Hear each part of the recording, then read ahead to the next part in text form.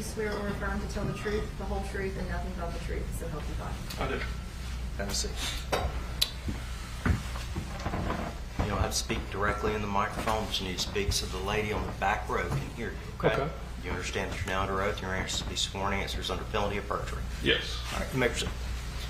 Good morning, Cliff. Would you please introduce yourself to the ladies and gentlemen of the jury? Yes, I'm Cliff Dunlap, Rankin County. Where within Rankin County do you work, Cliff? In the Rankin County Coroner's Office. Okay. And what specifically is your title at the coroner's office? Chief Deputy Coroner. Okay. How long have you worked there at the coroner's office, Cliff? Been there about 12 and a half years. Okay. What year did you start? 2011. Okay. And as the chief deputy coroner, what are some of your job duties and responsibilities there at the coroner's office? So essentially we are death investigators. We respond to any number of deaths that fall under our jurisdiction. Okay. Prior to working at the coroner's office, did you work anywhere else? Yes, I've been in the death care industry since 2006 as a licensed mortician. Okay. And what kind of training did you go through to become a licensed mortician? So for the mortician, we have an associate's degree in applied sciences, specifically for mortuary science. And before coming to the coroner's office in 2011, between 2006 and 2011, where else did you work during those times? I started out working at Ottenly Funeral Home and then subsequently at mortuary services after that. Okay. And just kind of, not to get graphic or anything like that, but on a day-to-day basis, what did your job responsibilities include? So we would respond to scenes of death, hospitals, residents. We would take decedents into our care and then provide the services that the family wanted depending on their desires. And so once you came to the coroner's office in 2011, what kind of training or education did you have to go through?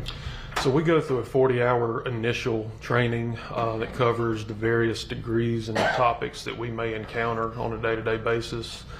Death investigation, family notifications, and then we do continuing education on a yearly basis. And how much continuing education is required of someone in the coroner's office? So we're on 24 hours in a calendar year.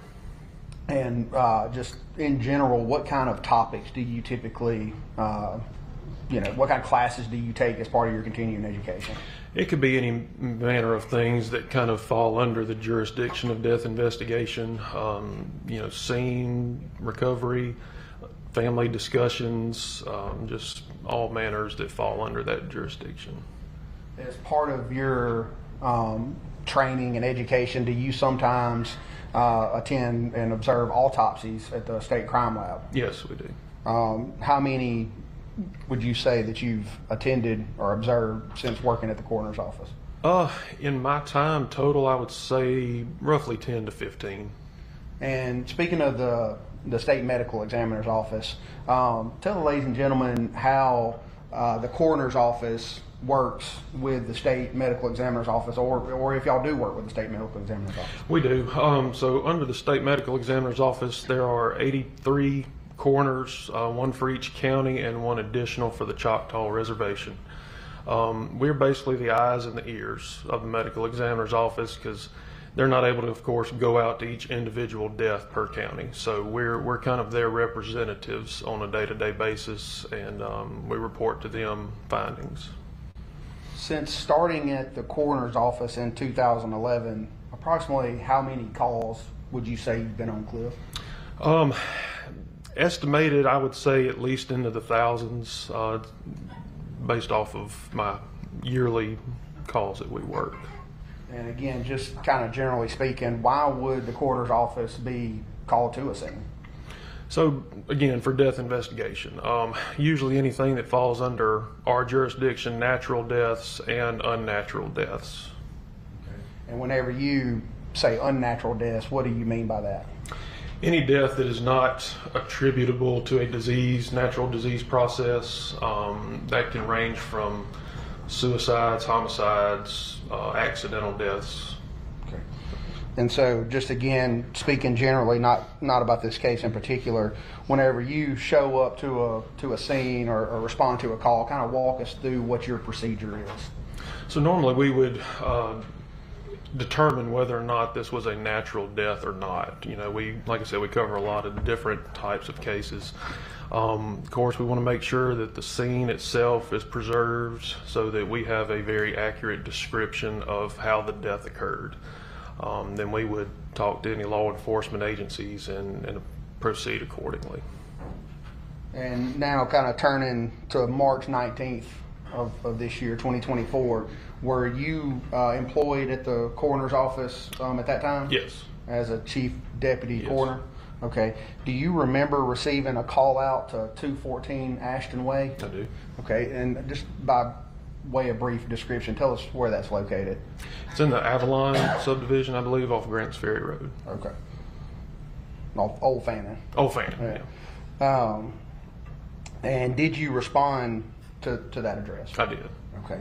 And again, walk us through from the time that you got the call out to when you got on scene, what you did.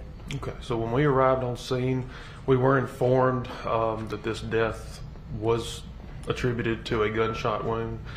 So that let us know that when we arrived on scene to meet with investigators and law enforcement just to make sure that the scene was secure and safe for us to enter into. Once that was established, we made entry into the house. Walking into the living room, we went to the left. There were some bedrooms that were located off the living room. That time we found Miss Smiley. She was laying on her back in a supine position, and it appears as though she had suffered gunshot wounds. Okay. Did you conduct an initial investigation of your own to determine anything at that time? Yes, we wanted to make sure again that scene preservation was of the utmost importance. So we talked to the law enforcement, made sure that, you know, again, it was okay for us to enter into the scene, and that's when we noticed the room that she was in and kind of the surrounding environment. And did you look at Miss Smiley? Did you observe anything about her body? Yes. Upon initial inspection, we did see that she did have 2 gunshot wounds at the time.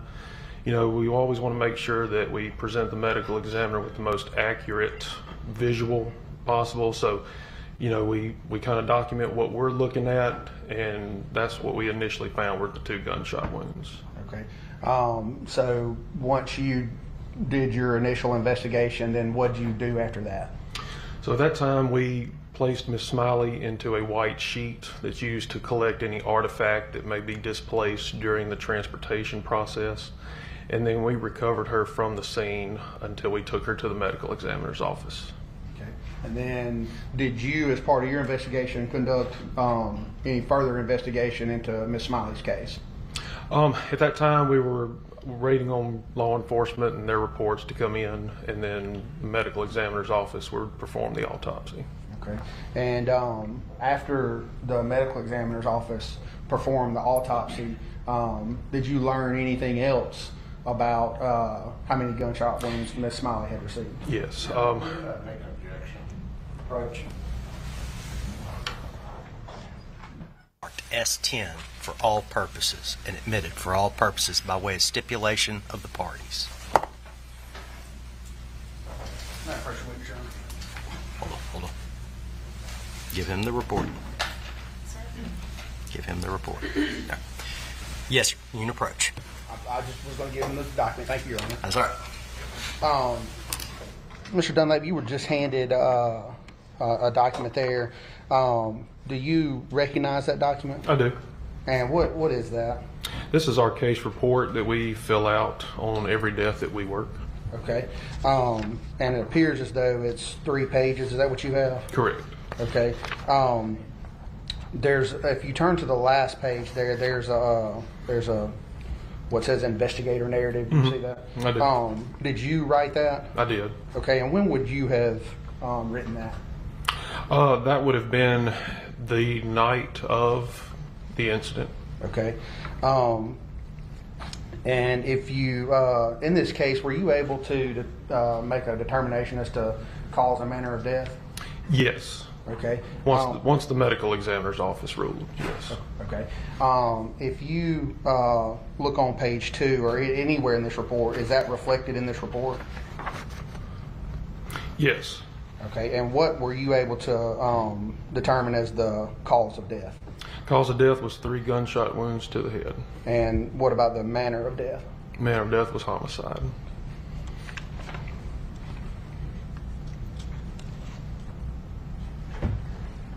Court's indulgence.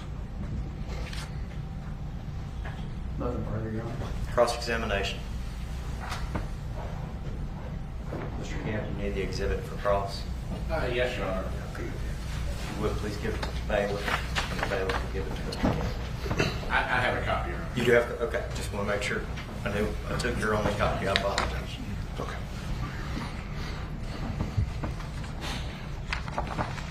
Okay, Cliff, and I'm just wanting to make sure I understand everything. This is what you call your case report, is what you have in front of you. Is that correct? Correct.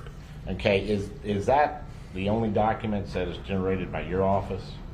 As far as our investigative report, it is. We do initiate the death certificate, of course, for the funeral home at the appropriate time.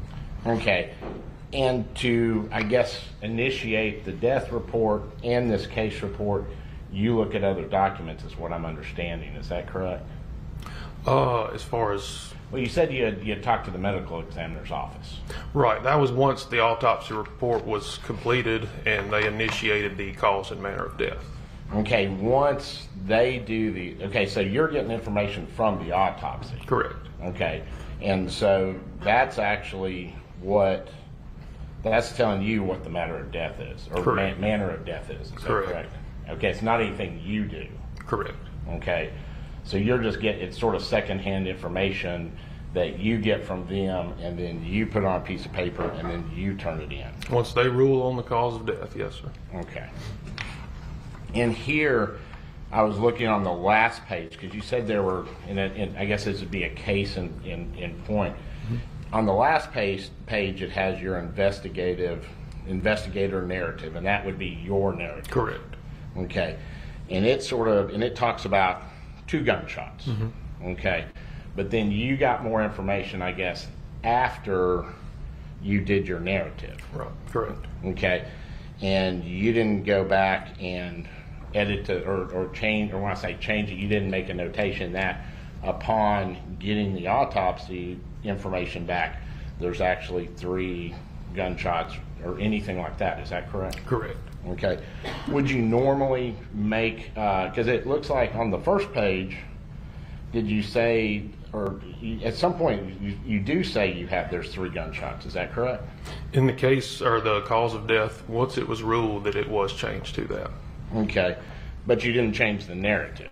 Correct. And you didn't, in your narrative, you didn't say anything about once you get the information, you're now, compiling the report and this is what we're doing. Is that correct? Right. We have a separate report from the medical examiner's office.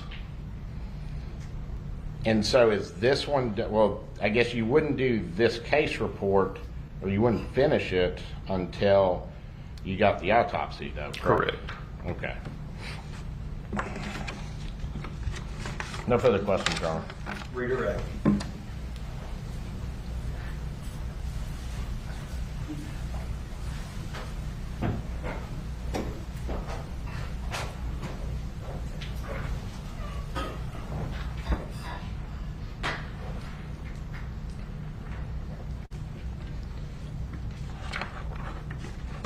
Cliff, do you know whenever you said you sat through some autopsies, is that correct? Correct. Whenever the medical examiner gets someone into the crime lab, do they clean that person up?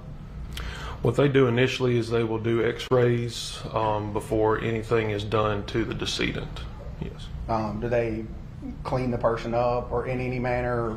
During the course of the autopsy, they do. Okay. Is the based off what you know personally, is the medical examiner's office, can they then do their investigation into the decedent at that time as well? Yes. Yes. Okay. And you said earlier that the coroner's office is the eyes and the ears in Rankin County. Is that correct? Correct. And again, just to be clear, as reflected in your report that's in evidence, what were you able to determine was the cause and manner of death? The gunshot wounds. Okay, and what? We're going to object when they approach you. Yes, sir.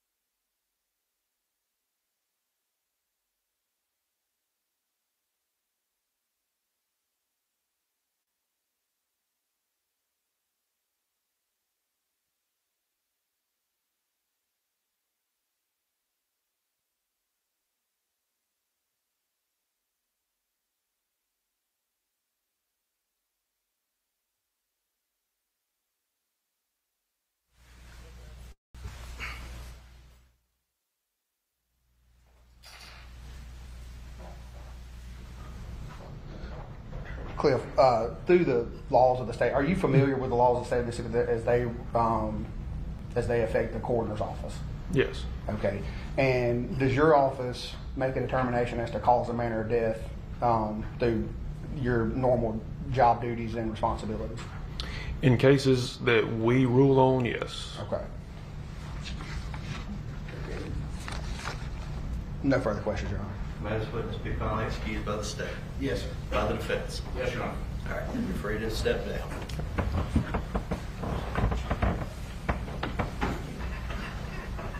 Free. Y'all approach.